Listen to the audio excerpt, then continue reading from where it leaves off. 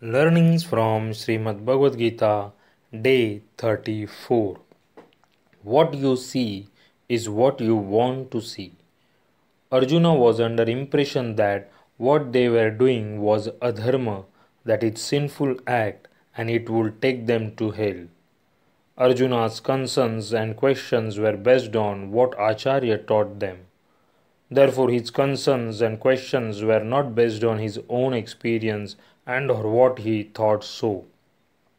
It was based on true knowledge which he received from Acharya. However, Lord Krishna, while answering to Arjuna, clarified him about what was dharma and what was adharma.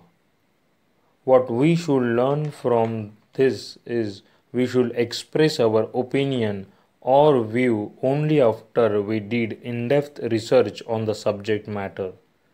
Many times we react, respond, and or give our opinion based on our limited knowledge and understanding and without any in-depth research.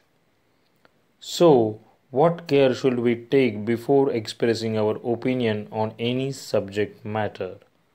Answer is, we should do in-depth research on the subject matter and then only we should express our opinion.